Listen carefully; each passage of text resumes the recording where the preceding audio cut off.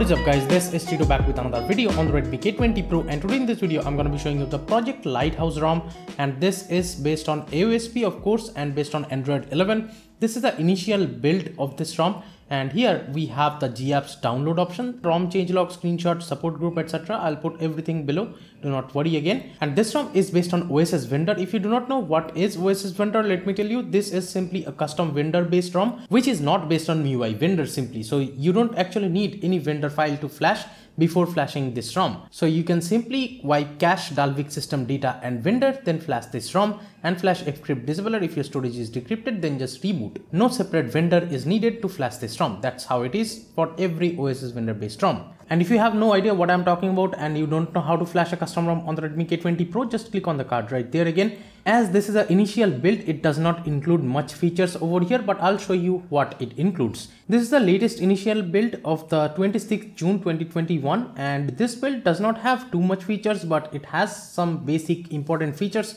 I'll show you everything over here. But first, let me show you the about section or the Android version section. It shows the project Lighthouse logo up top. If you tap on it or keep tapping on it, it doesn't do anything. Android version shows as Android 11 as you are noticing. The security patch is latest of June 5th, 2021, and the device of course shows as Redmi K20 Pro. The Lighthouse version shows as Raft, and we have the stock kernel as the Lighthouse GPU++ kernel, and there is the build number. If you go into the system panel, if you go into advanced, we still have the system updater, even though this is an initial build. So that is cool. Maybe it will work, and I'm not really sure, but yes, whenever you are updating from this, I will recommend you flashing without wiping anything. You can just flash the latest update if you're on the same ROM. That will make sure that you are updating the ROM. No need to worry about losing your data. And here, let me show you, we have the gestures too. And in the swipe direct screenshot, as you are noticing, this is the swipe direct screenshot that is there. We have the share, edit and delete option over here for the swipe direct screenshot. Let me go back. We have also the power menu options, and here we do have the advanced restart. So let me show you how the power menu looks like. This is how it looks like, and we do have the smart home controls of Google. As you are noticing, the smart home controls are working fine, and we also have the advanced settings. From here you can directly reboot to recovery or fast boot from right here, or you can just reboot the system UI. Let me go back. We have the prevent ringing option, then we have the system navigation gestures. If you go into the settings of it, we have the gesture bar length as well as the gesture bar radius customization. And if I customize it, as you can see, the pill bar right now has changed quite a lot, and right now it's quite thick. So yeah, you can customize the pill bar over here if you want to. Let me scroll down. We have the edge music gestures over here, so you can enable it, I guess. And we have the haptic feedback too while going back and stuff. Dead zone you can customize, left edge, right edge you can customize. Now there is also 2 button and 3 button navigations as well. Let me go back. We have the quickly open camera too, so if you double press the power button, that will open the camera quickly. And here we have a couple more interesting features. Really sorry for the background noise guys, there is some constructions going on. In the custom display settings, we have the DC dimming mode, and the DC dimming is actually working over here, but if you turn on DC dimming, the night light breaks up a little bit. Like right now, let me actually explain what happens. So right now, as you can see, I have DC dimming turned on. If I enable night light, yes, the night light is working now, but if I try to adjust the brightness, as you can see right now, the night light got disabled. So that's how it is. I mean, it's turned on, but it's actually not working. If I turn it off, the display turns yellow for a second, then goes back to normal. So yeah, this is what happens in OSS vendor based ROMs, but that's totally normal. And we have the high brightness mode too. So if you enable that, as you can see, the brightness of the screen just goes too bright over here, almost like 1200, 1300 nits, I guess. So yeah, this is very cool if you're using the device outdoors, but definitely it will drain a lot of battery if you're using it all the time. So that's how it is. And we have the thermal profiles over here. So you can set per app's thermal profiles from this system settings. You can set benchmarks or browser camera, whatever you need. So you can set those from here. This particular settings of thermal profiles usually stays in battery settings. So if you can't find it in battery settings, here it is there in the system settings, to keep that in mind. And here we have the front camera settings. We have the front camera raise dialog, camera LED disabling option. Then we have the front camera sound effects, and these are the sound effects that you get. Also, we do have the camera calibration option. So if your front camera is not popping out or something, or if it's stuck, you can calibrate it easily from this option. That is just great. and we have the Gboard as the default keyboard as the ROM includes the G apps. Now let me quickly show you the home screen. This is how it looks like. This is the default wallpaper, I guess. To the left of the home screen, we do have the Google States cover page. Widgets are working fine, and if you swipe down, as you can see, you get the quick settings or the notification panel. If you swipe up, you get the app drawer simply, and you can search for any particular app just like this. So this works fine. And scrolling between this home screen, I see just a tad bit amount of like sluggishness over here, but maybe my device was like in standby for a long time. So yeah, I did not use it for a long time. Maybe that's why it's appearing. Maybe it will be fixed with like a little bit of more usage or with just a reboot. Maybe I was looking at Redmi Note 10 Pro's 120Hz display all along. So that's why maybe it's feeling a little bit sluggish, but yeah. But if you go into the settings of the stock launcher, let me show you. This is a custom launcher. And it simply says custom launcher, just notice over here. So that's how it is. This is a custom launcher present over here. This is how the recent panel looks like. Again, we have the screenshot share option. And if you tap here, we have the app info, split screen, pin app, and the freeform option.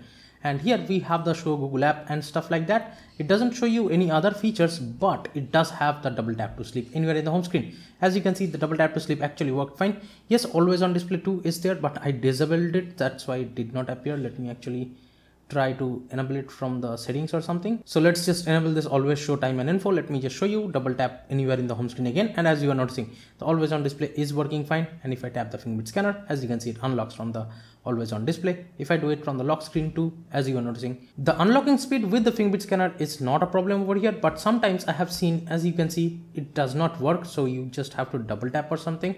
Right now it is working. Let me show you a couple more times. So yeah, right now, as you can see, it's just not working. So this happens in this ROM, but again, this is the initial build. It might be fixed with the future updates.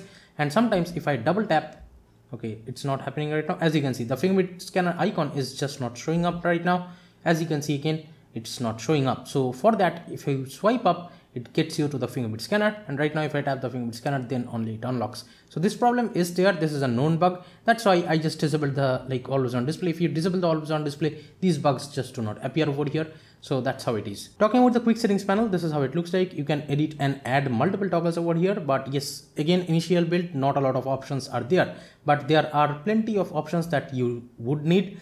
Here we have the night light and stuff, of course, that is working fine. But if you turn on de-dimming, that might be a little bit broken. But yeah, battery saver is there. And if you go and tap and hold on this, you can get the battery settings and stuff like that, of course. Dark theme is there and the start screen recording option is there. This is the stock Android 11 screen recorder. With that, you can record the device audio and the microphone audio at the same time. That is working fine.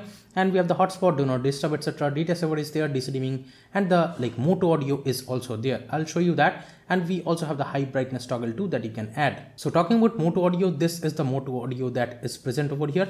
So you can actually go to custom and edit the custom over here. You can actually manually like change everything over here for your headsets or loudspeakers or your Bluetooth headphones and stuff like that. So you can tap on vocal boost, bass boost, everything.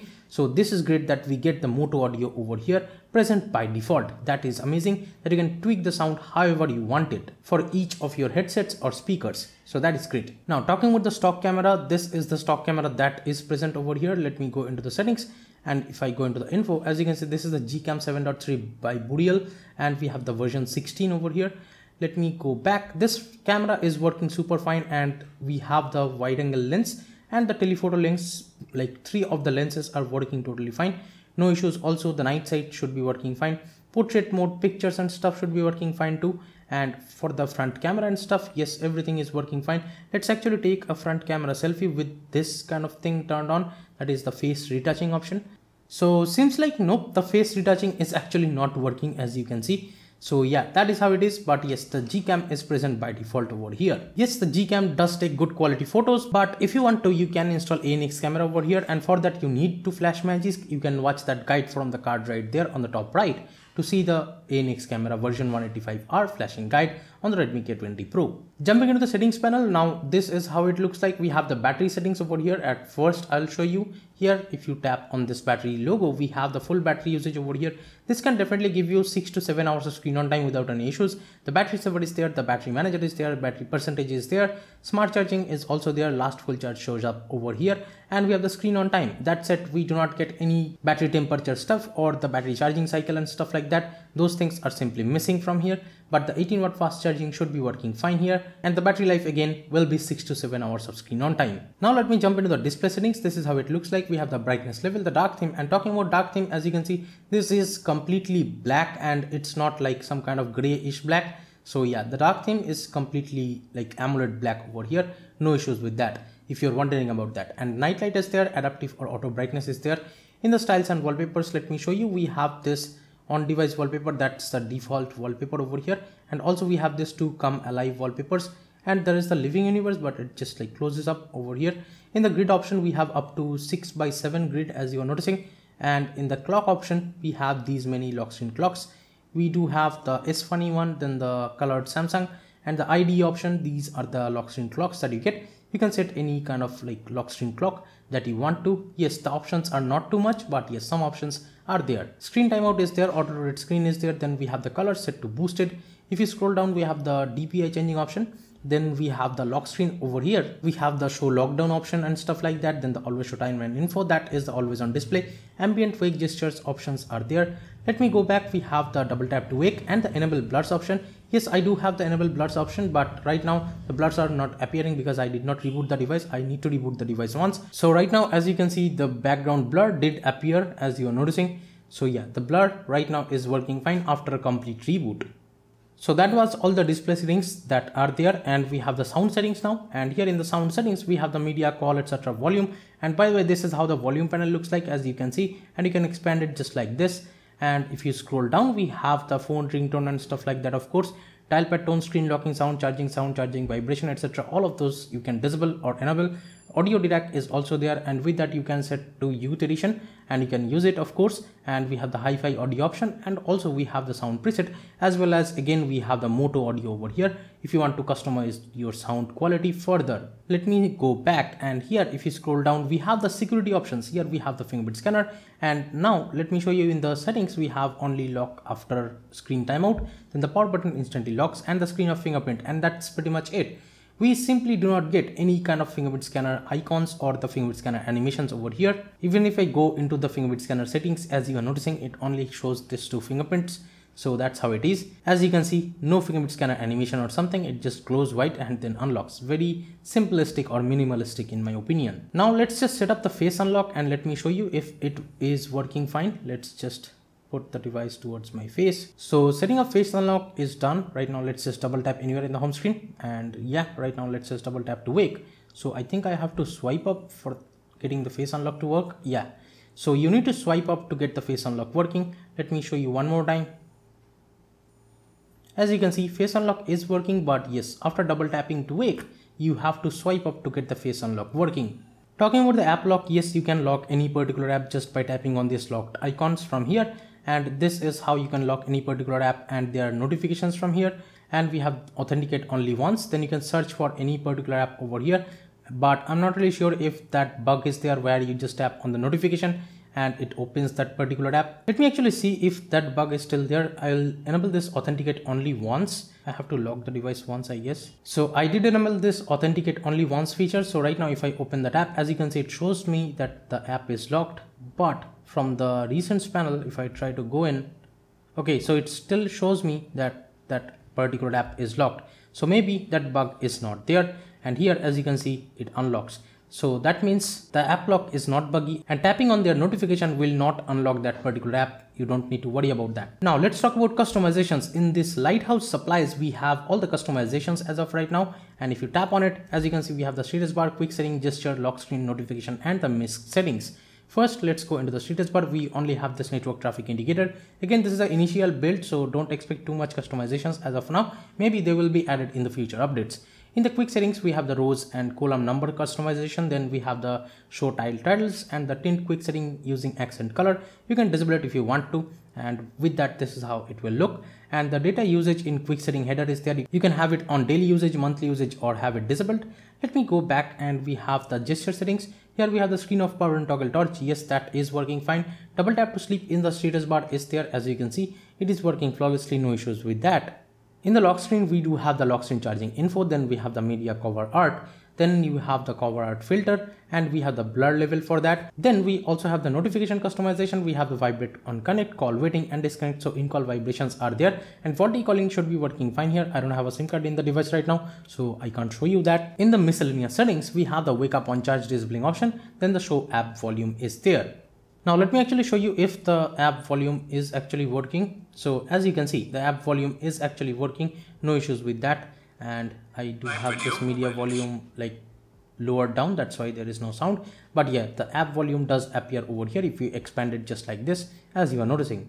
And the SafetyNet passes right out of the box here, so you should not worry about banking apps on this particular ROM. So right out of the box, you can use Google Pay or any other banking apps that you want to. I have broken my DRM certification way back in the past, so that's why it shows L3 for me. But if you have L1, you should not worry about latest OS vendor based ROMs. Yes, the latest OS vendor based ROMs will not break your DRM certification. You should not worry about that. It will stay L1 if it's L1 for you right now.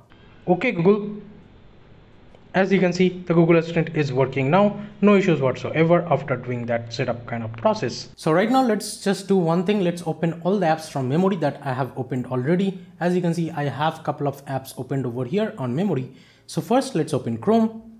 As you can see, Chrome is in memory, Facebook still in memory, Twitter still in memory. So as this is a AOSP based ROM, I would say yes, the performance over here should be really good. As you can see, all the apps are staying in memory. No issues whatsoever with the memory management. So the RAM management over here is one of the best that you will get. So there is no issues with the RAM management over here. As you can see, all the apps are staying in memory and you can switch between them just like this, as you can see. And yeah, all the apps are staying in memory. No issues whatsoever that I have had with the RAM management. And here are the end-to-end Geekbench score of this particular ROM.